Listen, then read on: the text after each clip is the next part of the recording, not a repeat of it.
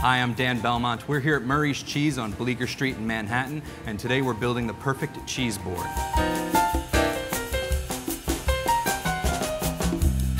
If your cheese board is part of a larger meal, you want 2 ounces of cheese per guest. If your cheese board is the main event, we want 1 ounce of each cheese with a minimum of 4 cheeses. That's a great place to start. Today, we're starting with a young, fresh cheese with lactic notes, bright acidity, grass, lemon, beautiful, clean flavors.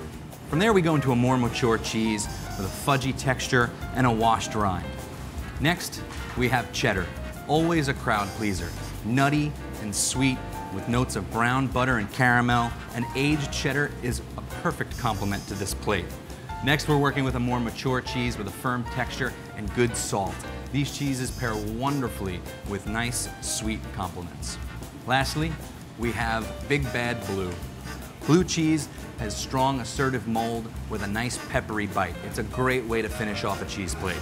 Complete the plate with a small jar of honey, some dried fruit, and you're set to party.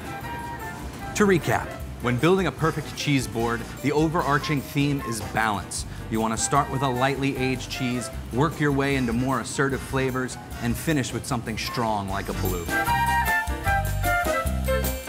I'm Dan Belmont, this is Murray's Cheese, and you're watching Playboy.com. This week we're looking at a wine from the village of Morgon, which is in the southern portion of the Burgundy region in France. It's actually the area known as